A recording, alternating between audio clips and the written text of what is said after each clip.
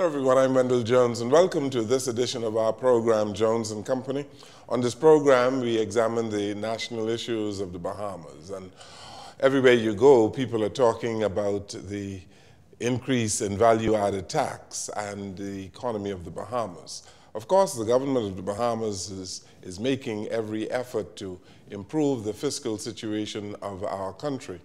And Bahamians are in agreement with that, but they have a difficulty with the increase in value-added tax, some of them at least.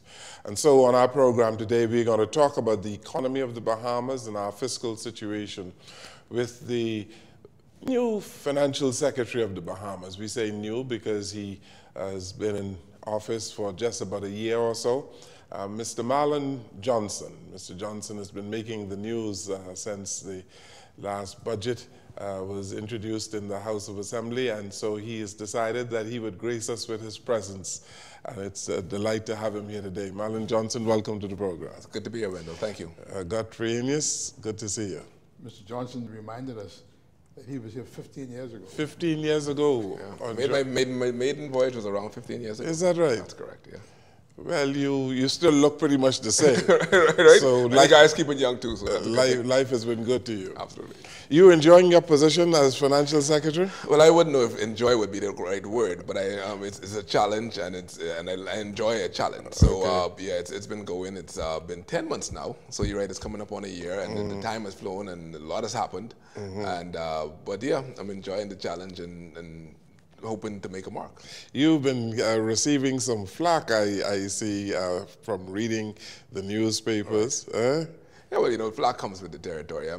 I don't shy down from that, and I understand the nature of the critique. And hopefully I'm able to explain what I'm doing and why I'm doing it. Yeah. To the satisfaction, at least, of the Bahamians. And this is the second time you've been working with the Ministry of Finance, as I understand it. That is correct. I started actually my professional career after college with the Ministry of Finance in 1991 as a budget analyst. As a junior finance officer was the title at the time. Okay. But I worked for the Ministry of Finance in the budget area for about 10 years before I left to do other things. Right, right.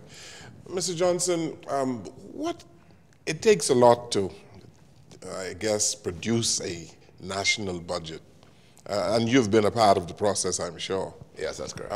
What is the government at the end of the day with this particular budget, 2018, 2019? What are you seeking to achieve in essence? Well, I think the government is seeking to do two things, really. One is this is its first budget as an administration, because obviously the budget that it brought to the House last time was a budget that was prepared in the main by the previous administration. Of course, it's just an election timing issue. So this would be their first budget. So it is both for the new government a fiscal statement as well as an economic statement to sort of give a glimpse as to what their economic priorities are, as well as what their fiscal and financial priorities are. So that's really, I think, this is sort of the signature budget for a new administration, because this is the first one that reflects their particular mandate and their particular strategies and priorities. And the central feature of this budget is really to reduce the deficit, isn't it? It is really to restore fiscal order, and that's a little bit more than reducing the deficit, because it also has significant expenditure adjustments upward. So fiscal order is more than just sort of reducing the deficit. It is making sure that all of your key priorities are funded properly, all of your bills are taken care of, and that you're setting the economy, setting the country not only in good financial footing, but also sound economic footing as well. And there are some people who would suggest that the country was on strong economic footing. Right. And what this budget does is it is creating a contraction in the economy. Well, I think that is one of the points of view that was brought across. My counter to that is very, very simple. I ask people, and when I've been encountered with that argument, I ask them to go back and take a look at what happened when the VAT was introduced the first time in the Bahamas. Back in 2015, when there was a lot of prognosis about doom and gloom and that it was going to create an economic contraction, something very interesting happened. In the year 2015, we saw the economic improve and the economy improve year on year by 1.1%. And even with the introduction of a 7.5% rate of tax, the economy actually grew better than it did the previous year. And even household consumption, in real terms, in adjusted for inflation, actually still went up a little bit. So I would tell one of the guiding light, and that, of course, that was then and this is now, but I think it signals to the fact that an increase in tax doesn't necessarily have to mean an economic contraction. Okay. Godfrey? Mr. Johnson, small countries like ours seem to be draw the attention Right. of international agencies, Right. particularly the International Monetary Fund, Right. and also rating agencies. What role did they play in crafting the budget? Well, that's a very good question. I'm glad you asked that, and the answer is none, none at all. None at all? None at all. One of the myths that had been from I was a young budget officer, and coming in because I came in from college, and in college, you have all the radical fringes who talk about the World Bank and the IMF and how they control everything. So coming into the ministry back in 1991, you really didn't know what to expect. You thought that these agencies certainly were in the middle of crafting it. And I can say, I realized then, and I can say with certainty now, sitting as the financial secretary, that they give zero input into the budget. They do have an impact, and that is certain, but not in any direct way. What governments do in the case of the IMF, all governments who are not a part of their program pay very careful attention to their Article 4 consultations, because they come and they give their view on what the economy is and what governments are doing. So all governments around the world pay attention to that. The credit rating agencies have an even more profound impact because, of course, even though, again, they don't give direct input, governments have to be mindful of what their credit ratings will be because that impacts your borrowing costs, which impact your interest payouts and the like. But I'm happy to dispel the notion, and I can say that sitting in the central seat, that they give no input into the budget. We didn't ask for any input from them, and they didn't offer any. But the government is very conscious of what particularly the rating agencies have to say. Yeah, no, I think all governments have to be, but for a very good reason, because if the government finds itself in getting a credit downgrade, it has a very real impact, not only on the government, but all of us. Because as your credit rating deteriorates, your borrowing costs go up. So all citizens actually feel the pinch when there's a credit downgrade. So they, much more so than any IMF or IDB or the like, they have some impact because governments want to keep a high credit rating. You know, we hear that, Mr. Johnson, but when we hear the politicians speak in the Family Islands, Prime Minister in particular, we heard him talking about he doesn't want to get a call in the middle of the night from the IMF. So obviously, pressure has been brought to bear on the government, apparently, from these international agencies to do what you're doing. Well, actually, no, I don't know if that's necessarily how it's framed. I think what the PM's comment was sort of reflecting down the road. One of the things that both he and the Deputy Prime Minister in framing the debate was to look at as all good, and as same thing, previous administration, is to keep an eye out for the medium term. You know, there's obviously the clear necessity to be able to address your current needs. But all administrations, from I came in, it was under the leadership of then Paul Adley as the Minister of Finance and Sir Lyndon as the Prime Minister. They always had us focus on, well, okay, what are the implications of our decisions down the road? Prime Minister Hubert would be the same thing, Prime Minister Perry Christie.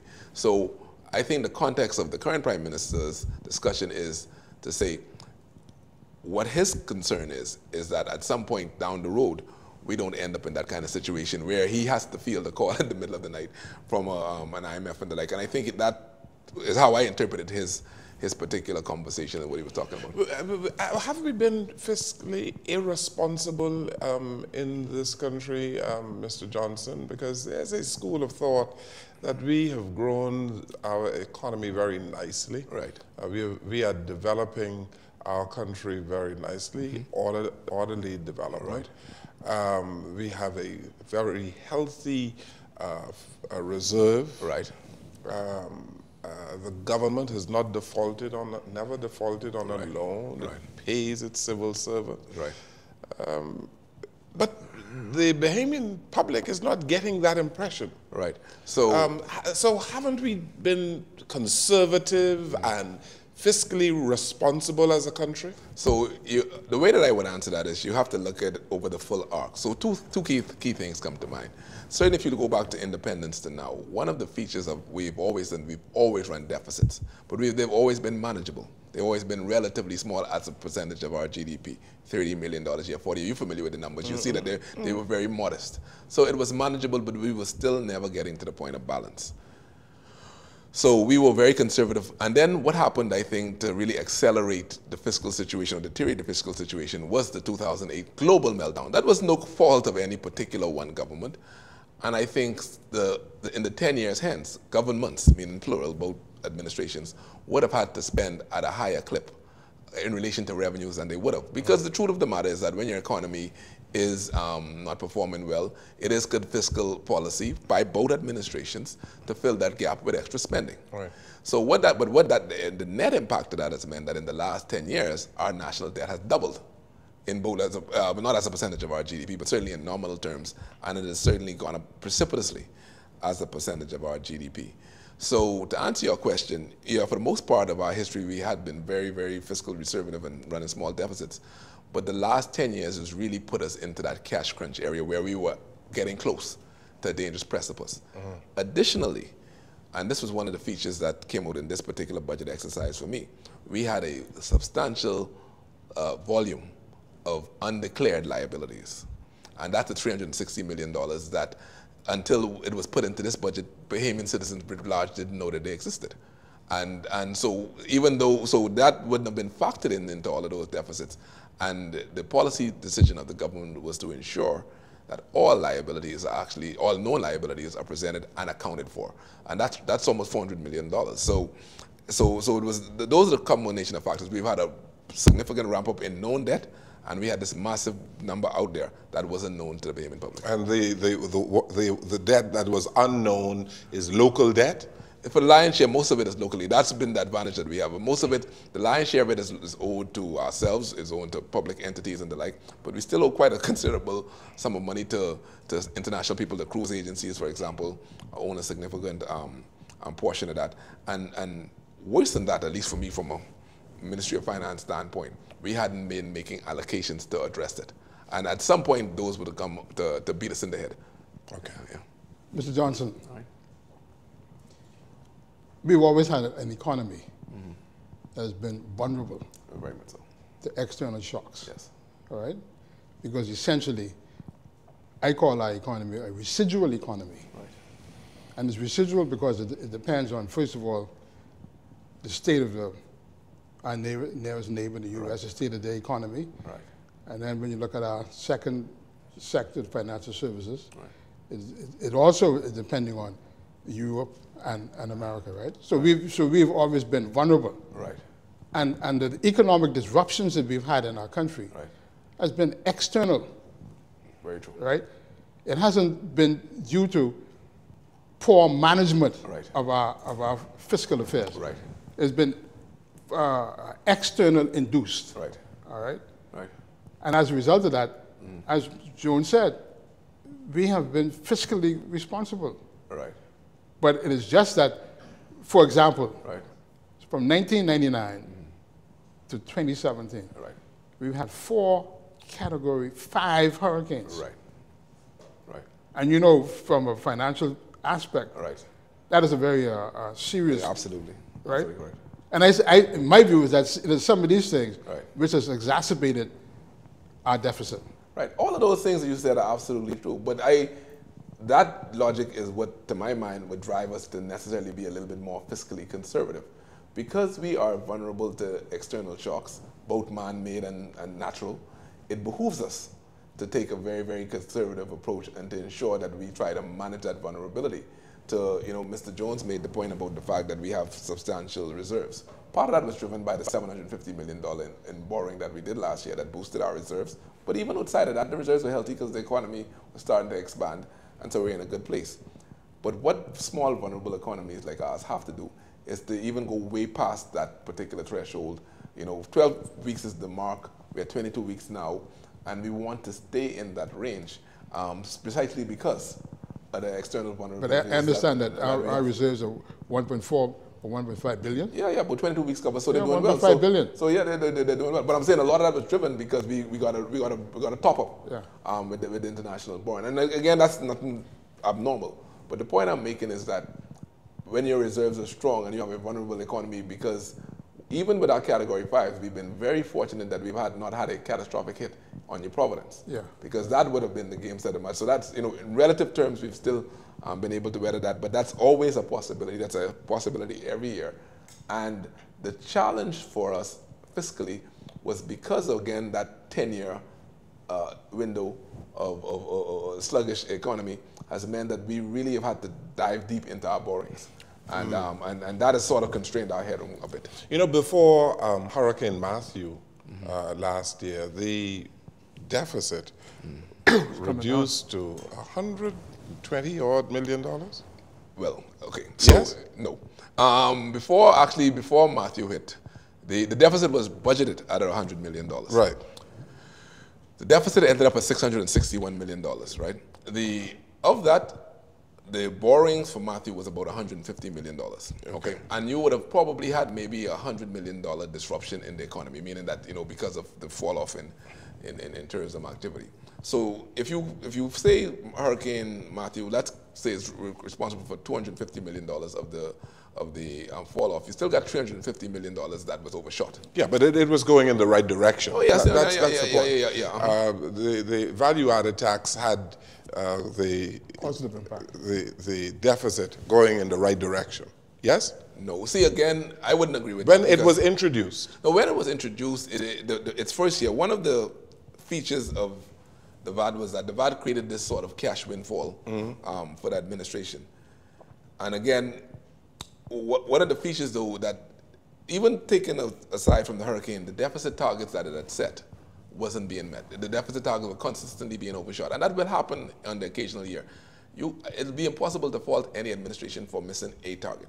And again, when you have a hurricane the kind of Matthew which had the impact, it would not be reasonable to expect them to meet their budgetary targets.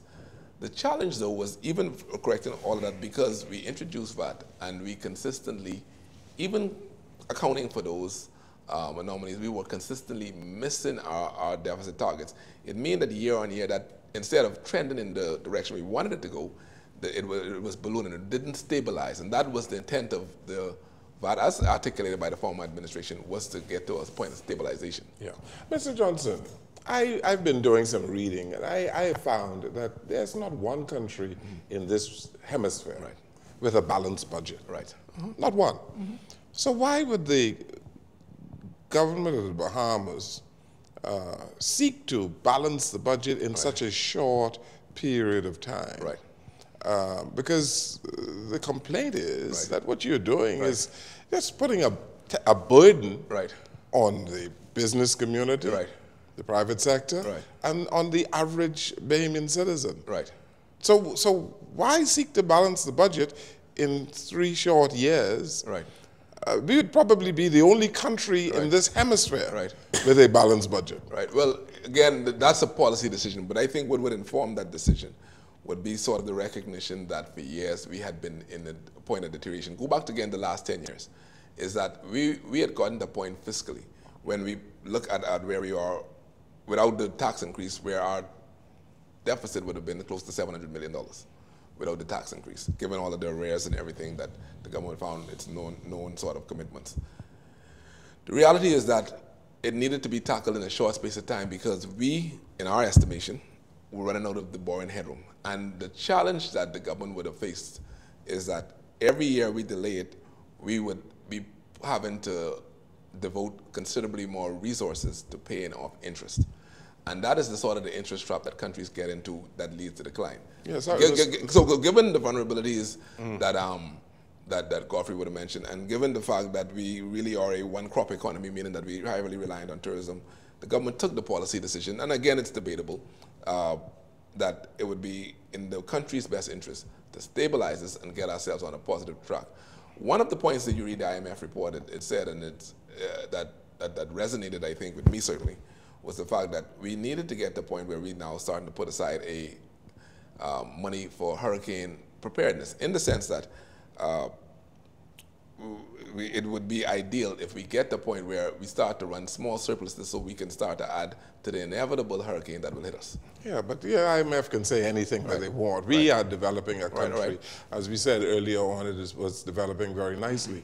And the $300-odd million that you added to the deficit, you weren't paying interest on that. You're not paying interest to the average business that the government owes some money to, the contractor here. Yeah, but that's part of the problem. So why would you consider, why would you talk about the interest on $300 million when it's owed essentially to local vendors? No, I wasn't talking about the interest to that, but certainly, well, two things on that. Our debt, our interest payment, this new fiscal year, went up by $90 million to $381 million. The challenge when you run massive structural deficits, if we don't reverse that, next year, now you're talking about a bigger number. And every dollar that we have to spend on interest is money that we have. On top of that, we have a massive capital infrastructure deficit, meaning that it's just that we've been delaying the repair of roads. We have schools that are end of life. We have about 6 or 7 schools that are past their useful life. We have any number of docks that we need to repair, airports we need to regenerate. So we have a massive capital deficit that really is a cost that goes unbudgeted. So yes, we had been doing okay, but we were not in a position where, to my view at least, we actually have the infrastructure to match our 21st century 2018 standard. But the challenge when you owe these small vendors is, as a small businessman, well, now you're probably a medium-sized and large businessman now, but you know what it's like to be a small businessman. The cramp that it puts on a small business when the government has an unfunded liability to them is substantial. The cramp that it puts on BPL when the government owes them $25 million is substantial because there's a cash flow constraint and they have to find the money to buy the oil, and we, the consumers, now have to cover that. The money that's owed to NIB has a real impact. So at some point, those chickens come home to roost, and you have to actually start to pay them down. You can get away a little bit with the public corporations because they are yours, but certainly the damage that has been done to small businesses, I'm sure you're aware of this, is substantial when governments don't pay their bills on time. We should not be borrowing from them in that way. Yes, okay. We have to take a break here. This is our program, Jones and Company, and we have as our special guest the Financial Secretary of the Bahamas, Mr. Marlon Johnson. We'll come right back.